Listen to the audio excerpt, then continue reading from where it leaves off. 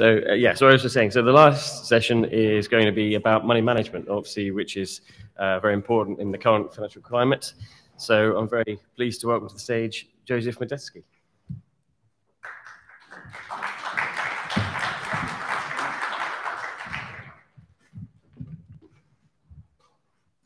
All right. Thank you, Richard, for that introduction. Just met about 15 minutes ago, and I already feel like we have a great connection and love the bow tie also. So very happy to be here. Obviously, the first thing I have to start out by doing is number one, thanking Patrick, Susan, Carla, just for having us here and putting on a great event here. First time here, hope to be back. Wanted to also, of course, thank my team, which some of you have had the pleasure of meeting over the past few days. So Jeff, Lucy, Mark back there, doing a great job. And of course, last but not least, I have to thank all of you for actually sitting in here at 3:30 on a Friday afternoon in Fort Myers and listening to me, and all of you online watching for just dealing with me on a Friday afternoon. So, all good to go there? Wonderful, thank you so much. So, as Richard said, I'm here to talk to you about financial planning, money management, tons of synonyms you can use there. So, a lot of deliberation went into figuring out what specifically we wanted to cover today, what I wanted to touch on.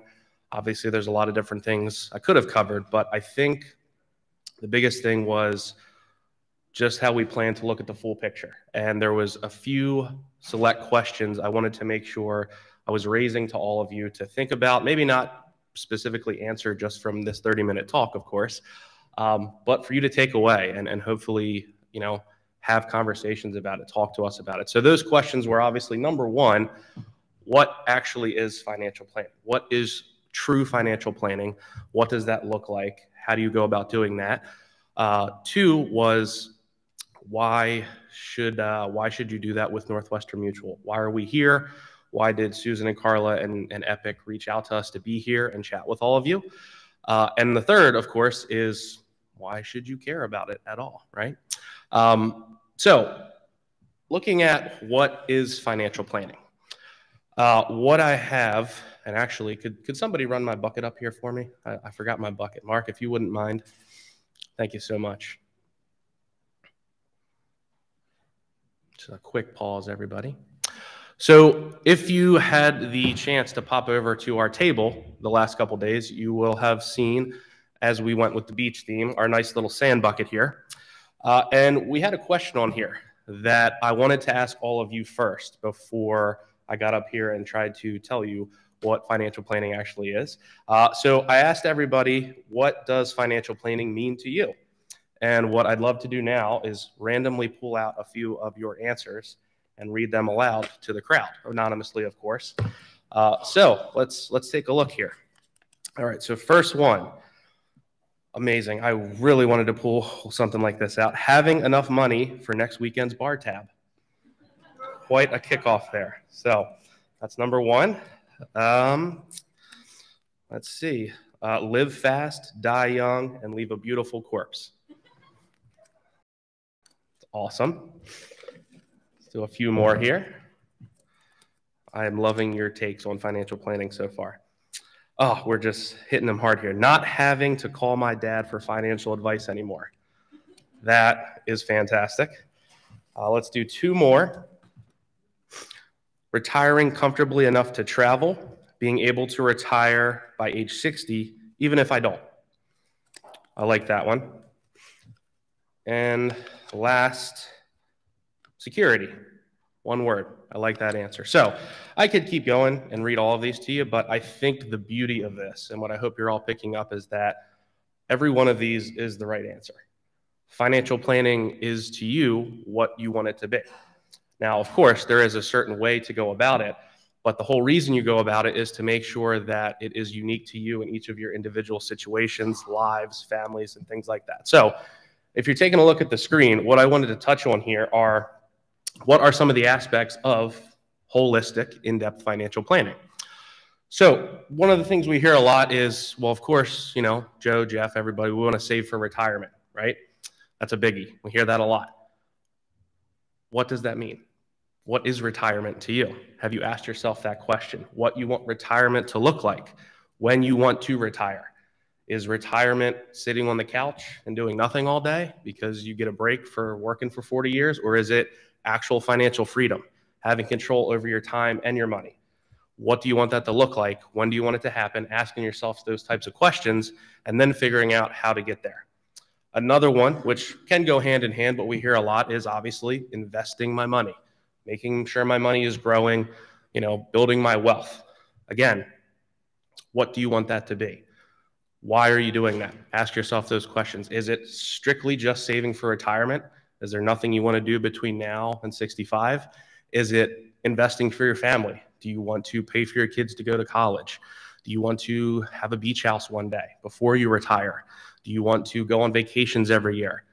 Asking yourself these types of questions is what gives you the answers and allows us to work with you to figure out how to actually achieve these goals, as opposed to just, chucking your money into the market or buying a fund or, just saying, hey, I heard this on this podcast, so I think I'm good to go. Shifting out from that, again, looking at full holistic financial planning is, of course, also looking at the security side of things. So that was one of these notes that somebody put down. So protecting my family. Again, obviously there we're touching on things like life insurance. But have we ever asked ourselves what life insurance is and why it actually exists? What does it cover? Do I have enough life insurance? Why do I have my life insurance? What is it there to cover? Do I need to replace my income if I'm no longer around? Do I still want my kids and my family to have the same opportunities they would have had if I wasn't around, or if I was still around, if I was still alive? So diving into these questions, getting a full introspective answer as to how much insurance you need, how it works, and what you're actually using it for within your plan for both yourself and your family are questions you should be asking and you should be getting the answer to from someone, not naming any names. Protecting your income. This is a very unique one for this group. Myself and my partner, Jeff, we do a ton of work in the medical industry. So obviously I specialize working primarily with perfusionists. Jeff works with a lot of physicians and surgeons, and that branches out to nurses and anesthesiologists and everyone. You all have, in this industry, very unique skills, very unique knowledge around what you do. It's very niche, it's very specialized. So there are a lot of things that can happen that could take that ability away. There's some people I know in this room, there's some people here at Sanibel, there's some people watching online that either already work with myself, already work with Northwestern Mutual, and I know some of you in here who do work with Northwestern Mutual are in fantastic hands. But when you're looking at myself as a financial planner, right, of course, it's great to be here up on this podium talking to you, but I always tell people, look, as long as I can talk and formulate words, like I can keep working. I technically might not be disabled if something bad happens, but you all know that your hands, your minds, the things that you know and the way that you go about saving lives is very unique. There's a very small percentage of people on this planet that can do what you do. So make sure that those unique skills and that care that you have for your patients, you can have the financial side of that protected, because I'm sure all of you didn't get here easily, and I'm sure you don't deal with your call schedules for fun. You do it obviously to help people, and secondly, to provide for yourself and your family. So make sure you're actually protecting your income. Make sure you understand what that looks like, and make sure you know unequivocally, if anything were to happen, no matter what, that there's still a paycheck coming in the door, that you're supporting yourself, your family, and you're still saving for your goals and still investing and doing all the things that you want to do regardless. And last but not least, you have a big one, managing debt. I had to double check the order. I didn't want to mess it up and look like a fool up here. So managing debt, we get a ton of questions about as well. Again, I think that in itself opens up some questions for people.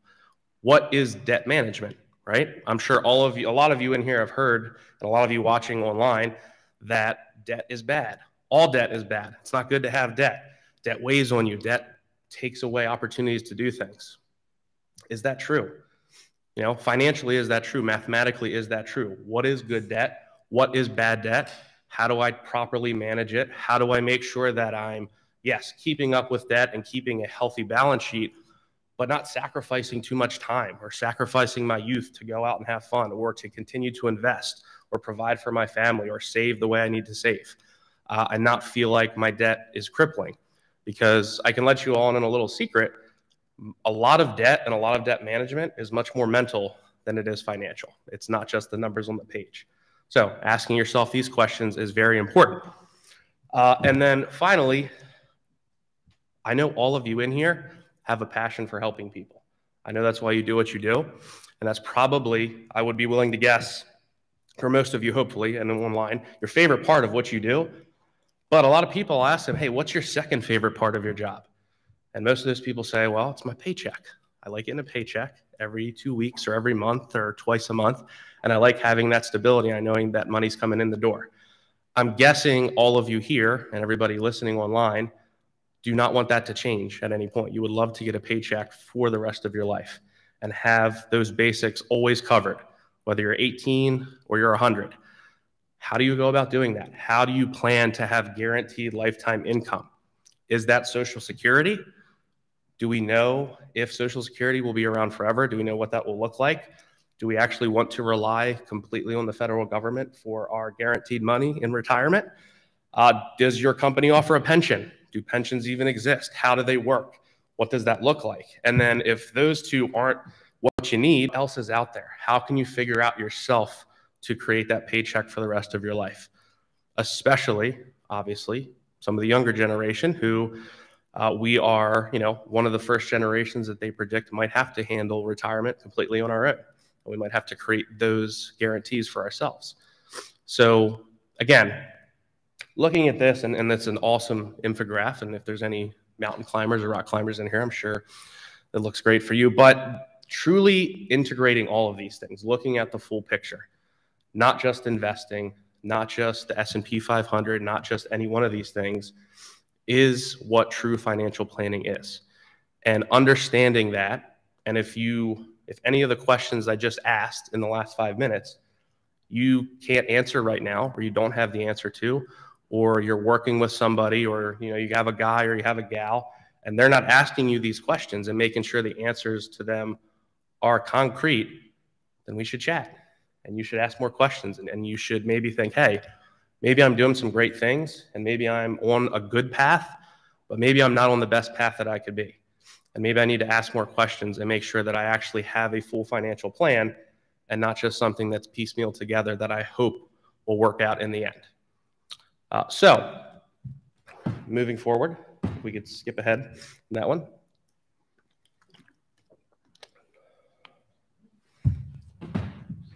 Okay. Oh no, we got plenty of pages. One more. Oh, I'll do it. Oh, perfect. I thought it was just one. Can't cover financial planning in one page, that's for sure. All right. So if you care about financial planning and it's important to you, why Northwestern Mutual? Why do we stand out again? Why are we here? What does that mean? So there is new science that exists. And, us at Northwestern Mutual, we've been doing this planning the way that we do it for 167 years. And we love it. And we've been working with everybody for a long time on trying to complete full financial planning. But in the last few years, again, there has been some new science developed that has pretty much unequivocally and statistically proven that the approach that we have to holistic integrated financial planning does produce the best outcomes. So just a few years ago, there's a company by the name of Ernst & Young. Hopefully some of you may have heard of that. If you have any friends or family in accounting, I'm sure they know who Ernst & Young is. But Ernst & Young is a world-renowned financial accounting and research firm. So they completed a study a few years back, a white page study. Now, I will say, I do have the full study in this presentation, and I will more than happily send it to all of you. And I know all of you would love for me to sit here for the next 3 hours and go through all of it, all the data. I know Perfusionists love data, and I love data as well. But for my sake and for your sake, to get out of here at a good time and get down to the pool, I'm just going to summarize it for you. So essentially, what Ernst & Young looked at was just how truly dire the financial situation in our country and in our economy is. So if you look on here and just this first paragraph, by 2030, so we're looking at 6 years out, the total financial gap that's going to exist in our country, both with retirement, which is actually saving enough to have to properly and comfortably retire, and then also protection. So having enough to protect your family, create a legacy, generational wealth, all that. That's going to be a total of close to $400 trillion by 2030 in the next 7 years that we're going to hit. So obviously they said, hey, there is work that needs to be done, and we would like to find out where people need to go to complete this work. Where can people turn to solve these issues and change the trajectory of our finances, as a whole? So basically what Ernst & Young, what the study entailed was they looked at several different ways to actually financially plan. And they're described here. I'm not going to go too much in depth, but of course they looked at some more common strategies that I'm sure you've heard of, which is focusing on investments and worrying strictly about ROI, return on interest, and what you're getting in your S&P 500 fund or whatever that may be. And they looked at a bunch of different options. And then the last option they looked at was, quote unquote, the Northwestern Mutual way, which is, hey, what if you use all the tools in the toolbox? What if you truly integrate and use everything at your disposal properly, uniquely to your situation, and build a plan that way? That involves both investments, a properly built insurance strategy, and a properly built guaranteed lifetime income strategy so that you're never without a paycheck. So I'm going to skip forward here quite a few pages just because, again, I want to not keep you guys here all night.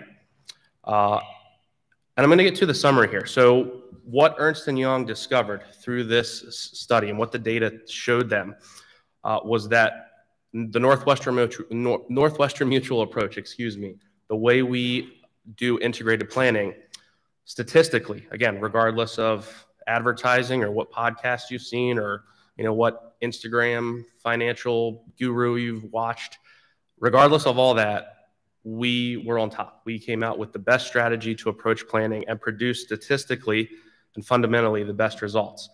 And that's pretty awesomely summarized right here. I'm sure some of those blue lines are some words that you guys will like to see. So first and foremost, obviously what they found is that our approach, which again, integration of investments, proper insurance strategies, and long-term income, guaranteed income, produced better financial outcomes. People were able, in these studies that they did, to retire with more money and spend more money and build a bigger retirement life and have more flexibility and control over when and how they wanted to retire and reach that financial freedom stage. And then also on top of that, not only were they able to accumulate more and spend more, they were also able to die with more and create more legacy and create better generational wealth to really start to get at that $400 trillion gap that a lot of us right now, if we don't do anything, are going to leave behind for our kids and grandkids to deal with as it continues to grow. They also found that permanent life insurance, which is a conversation that I would love to go in depth with each of you. So I hope we can at another time because it will take more than 30 minutes. But they found that permanent life insurance plus investments, which are part of building a guaranteed lifetime income strategy, actually performed better than the other strategies that were looking at higher rates of return early on and looking at being more aggressive, because that's what you hear a lot is, I got to get a good rate of return. I got to get my money growing as quickly as possible. And they found that, hey, going about the correct way, right? And it's funny to me to think about it, but as unsexy as it sounds, it's very much tortoise versus hare analogy here. Big picture, there was no better way to do it than this. Again, I touched on this, but it created the most flexibility in people's plannings. Again, this really ties back to the true essence of financial planning, which is there is really no wrong answer for what you want it to mean to you. But whatever you do want it to mean, it's up to you and your planner to create that flexibility and to make sure you are going about it the proper way so that you can actually achieve the goals that you want for yourself, your family, anybody else. And then, of course, I had to save the cherry on top, I think, of everything. It was the most tax-efficient strategy by far. And I know this is a big question that a lot of people brought up who met with us, and a lot of, we had a lot of questions about, but hey, what is your tax strategy? Are you properly handling taxes both today, but also creating an effective long-term tax mitigation strategy so that when you do retire and you think you have enough, a large percentage of it doesn't have to go back to Uncle Sam, right? So again, I will send out the study and it is fantastic. But again, I just wanted to show you some of the data. I had to give you a taste because again, I know you all love the data. So basically, just to summarize, this is some of the results of the study. And I will also point out a small disclaimer. The study itself used industry averages for things like annuities and permanent life insurance, creating these strategies. They didn't actually use specific Northwestern Mutual products and the performance that we have as a top insurance company in the world. So the outcome of those applying our products actually was even better than what I'm showing you here. But to summarize the study, again, I think this page and the page I'll show you next kind of speak for itself. You're looking at a 45-year-old couple saving 20% per year. And again, they didn't save any more or differently in each of the different methods. They saved the same exact amount, just put it in different places. Again, not only they were able to accumulate more over the long term, but they were also able to retire with more, significantly more, and spend more throughout retirement and create by far the most tax efficient and largest legacy that they could for their families. And this was for a 45-year-old couple. And then if we look at a 25-year-old couple, that gap continues to grow. So again, anybody here, anybody watching, if you are a younger perfusionist, a new professional, and you're either at the pool right now and might watch this after, this is for you. The younger you plan and the more proactive you are with your planning, obviously the better the outcomes are going to be. That's not to say that it's too late for anybody at all. I've talked to a lot of you that kind of have that inclination, oh, maybe it is. It's not. We do work with anybody and everybody. But again, I work with a lot of younger perfusionists. I work with a lot of students after graduating who are like, hey, I'm barely an adult, so why should I care about this? This is why you should care about it, because statistically and financially, there is no better way to achieve your goals and have truly what you want, and also be able to do it in a way working with Northwestern Mutual that, frankly, from what I've seen in my years, is just easy. I mean, you all in here and everybody watching online, you guys have a tough career, right? I've been working with perfusionists now for 4 years, and I've heard a lot of stories and I've seen a lot. I mean, call schedules ain't no joke, right? Most of you, whether you want to or not, you sometimes just don't have time to divvy up everything that you want to, be with your family and give everything you have to your career, and then worrying about building a financial plan and making sure you're on track for the things that you want. So to summarize again, and I've touched on this, I think, theme a few times throughout this last 25, 30 minutes. Why do you care? I mean, it's only your money, right? It's only the rest of your life. So again, looking at what financial planning is, I think to summarize and wrap this up is that financial planning for each and every one of you is so much more than numbers on a page. It's so much more than what return you're getting in your portfolio. It's so much more than any of that. It is evolving your life and figuring out what it truly means to you. What does it do for you? What does it do for your family? What does it do for your children? What do you want it to mean? How do you want what plan you're building to translate to real life? And if you can't answer those questions, then we would like to help you answer them. So I think I was asked to do a Q&A, like a panel. But I think for everybody's sake, we're just going to move the impromptu Q&A to the pool after I'm done. So once we're all in bathing suits, no question is off limits. So you guys can feel free to come down and ask us whatever you'd like and have a drink with us. But again, following up from this, I've met quite a few of you here. You've all been fantastic. Each and every one of you in this room would love to follow up, would love to talk to you more. And again, make sure that you are financially planning truly, and make sure that you are on track to achieve the goals that you have. And I think that's it for me. Thank you.